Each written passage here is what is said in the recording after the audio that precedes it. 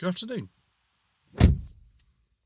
My name is Joseph Lloyd and I am a huge fan of cars used in old British TV series filmed between the late 1950s and late 1990s.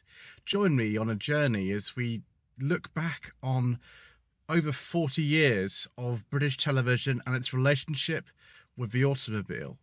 I made a selection of videos last year talking about a lot of these series, and I'm doing it again to make them even better.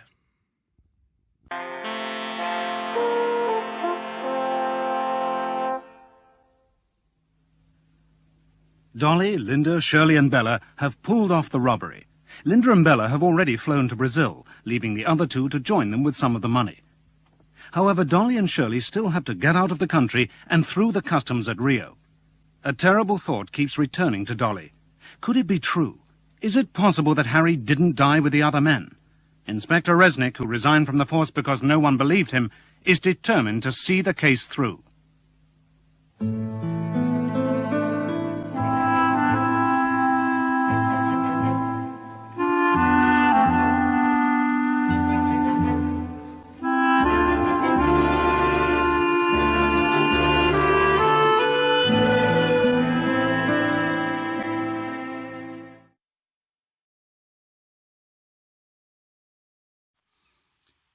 First of all, I apologise for the light levels in the car today. There's not an awful lot I can do about it, but we'll just have to cope as we go along. So today we're looking at Widows and Widows 2. Widows was a mini-series made by Euston Films, part of Thames Television, in 1983. Its sequel, Widows 2, came out in 1985. A lot of the same people who worked on shows like Minder and the Sweeney worked on Widows. Linda Plante herself, the writer of Widows and Widows 2, had appeared in the Sweeney under a slightly different name. The producer of Widows, or executive producer I should say, is Verity Lambert, and the director of the first series of Widows was Ian Toynton, who also worked on Minder. The premise of Widows is that there are 4 different widows who lose their husbands in a raid that goes on in the Kingsway Tunnel in Holborn at the start of the series. They then decide to try to pull off the raid that they'd been planning on doing after that one, before they got killed. They find some plans that Harry Rawlins, Dolly Rawlins' husband, has left behind, and they find various things they can use to pull this raid off, guns and vans and things like that in a secret lockup. And it's about their journey as to pull this raid off, and also the strange feeling that Dolly Rawlins has got that her husband might be still alive. Is he still alive? Well, you know, I think he probably is, because he appears again in Widows 2 when they've successfully carried out the raid, and they've escaped to South America, although it's actually Portugal they went to in Widows 2 in 1985. And Harry Rawlins is kind of still being a bit of a menace, and again they decide to try to pull something off. Harry Rawlins is still being a bit of a pain, and it sort of all culminates in a bit of a massacre at a fashion shoot at the end. And 2 of the 4 widows by the end of Widows 2 are actually dead. So yeah, it doesn't particularly go so well for them that time. The main cast in Widows and Widows 2, I'll just read them from my sheet here because I always get confused about some of the names. Anne Mitchell plays Dolly Rawlins, Maureen O'Farrell plays Linda Pirelli, Fiona Hendley plays Shelley Miller. Eva Motley played Bella O'Reilly in the first series, but she actually passed away for a drug overdose before the second series started filming, which was very sad. So Debbie Bishop replaced her for the second series, and then Maurice O'Connell plays Harry Rawlins.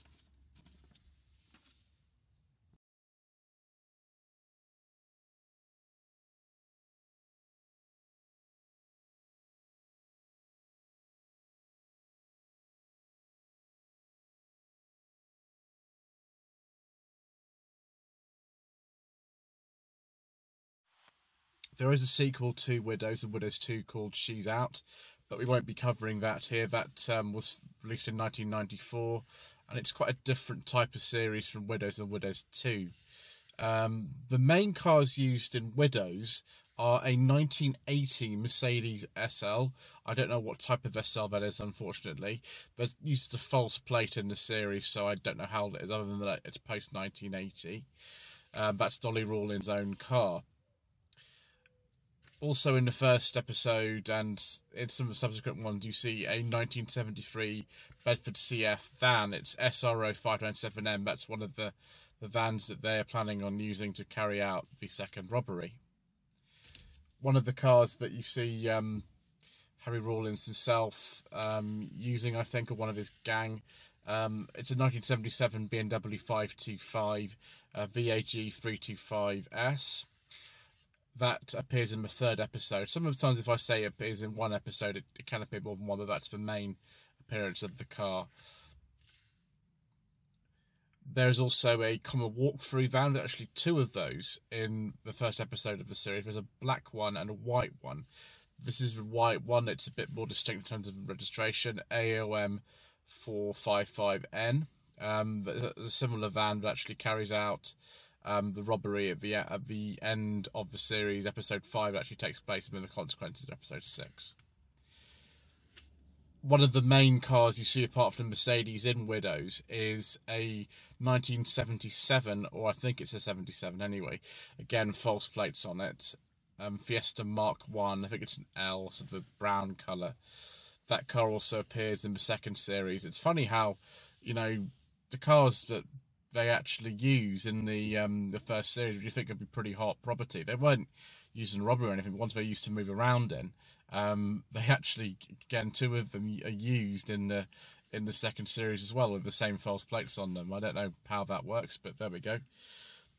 One of the getaway vehicles they used from the robbery in the Kingsway Tunnel, because for some reason they decided to do pretty much the same robbery again, although you think the police would be wise to it by then, is a 1973 Ford Escort van.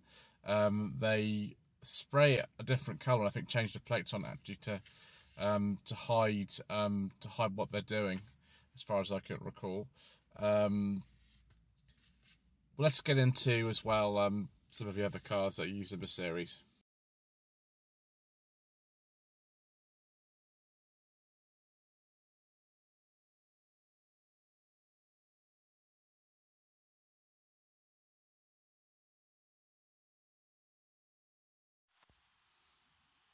So in the first episode, you see a lovely facelift Mk1 Transit security van. I believe that's VBH739N from 1975. There is a 1978 Ford Capri Mark III. I think it's probably just an L. It could possibly be a GL, but I think it's probably just an L. A red one, again, that does appear in the second series too.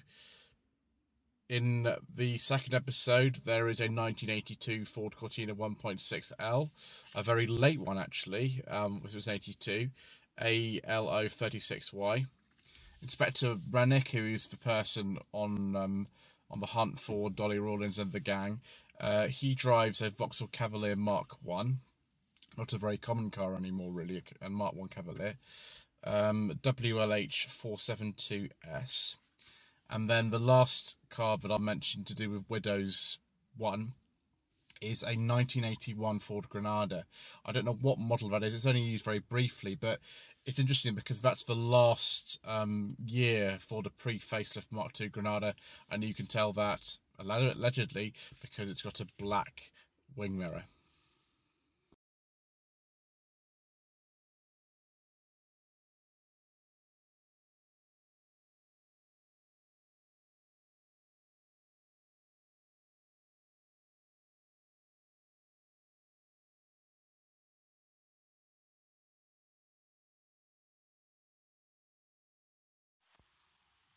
let's now move on to Widows 2, and the first car we'll mention is something that they use when they're filming in Portugal.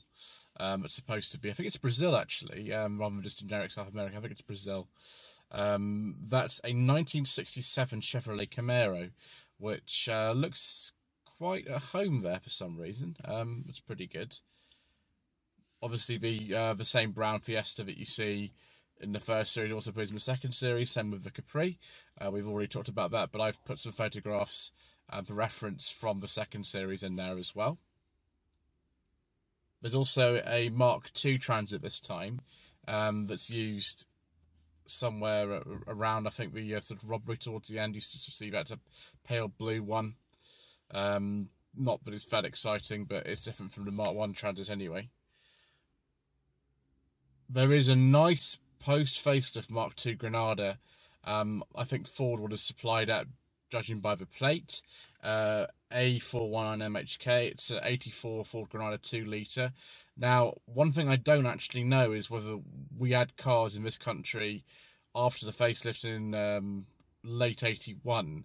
It was supplied by the 2 litre Cologne V6 engine. Sort of the market. Perhaps that's a Pinto, I don't know. It looks like a Granada GL or LX to me, but I'm not going to speculate because I'm not the expert on these things. I know somebody who is though. Ford also did supply another press car, and it's actually Dolly Rawlins' main car in Widows 2. It's a 1984 Ford Fiesta 1.3 gear. Now, the plate, I'm told, is a false one, but it looks like a very convincing Ford fleet plate to me. A633OWC. That car gets used an awful lot. And Ford didn't supply any cars, as far as I'm aware, for the first series, but they did for the second one. You also see a 1969 Jaguar XJ6 Series 1 in the second episode, sorry. It's got a lovely false plate on it as well.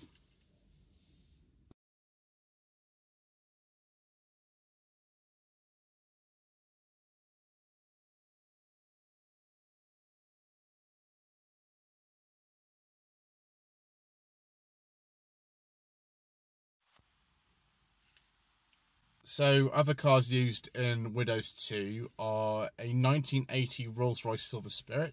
That's used in the part of the episode shot in Portugal. There is a 1980 Rover 3500 ST1 that's driven by the love interest of Rolly Rawlins, or the one who wants to actually become love interest of Rolly Rawlins. He's played by an actor called Stephen Yardley.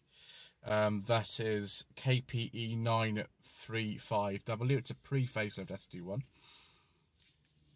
Another car they use in the scenes shot in Portugal is a 1974 Volkswagen Passat B1, an LS model. It's a 3-door Passat actually, which you'd never see a 3-door Passat these days, would you? One of the cars that actually has more of a role in other series that you see in Widows 2 is a 1975 Wolseley Saloon. That's the predecessor to Princess models. It was only made for about 5 or 6 months, and it crops up in all kinds of series in the 70s and 80s. It's in the Professionals, and it's in Faulty Towers. It's JJT 343N. There's not a lot of those around. Another car the police use in Widows 2 is a 1985 Vauxhall Cavalier L in the 6th episode of Widows 2, CLH51Y. So, are Widows and Widows 2 worth watching in 2020? Yes, I think so. They're very, very strongly plotted. The world is very well depicted. Linda LaPlante's very good at scripting them. I might cover She's Out at some point if people are interested in that, although it's 90s cars and maybe they're not as interesting to some of you as the 80s ones.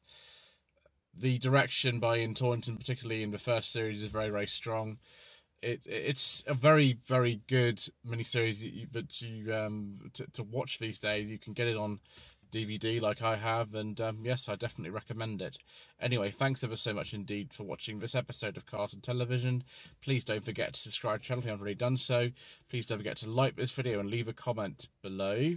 Visit my Facebook page, facebook.com/Lloyd Vehicle Consulting, and also my Instagram page, instagram.com/Lloyd_vehicle_consulting. Thank you ever so much indeed once again for watching.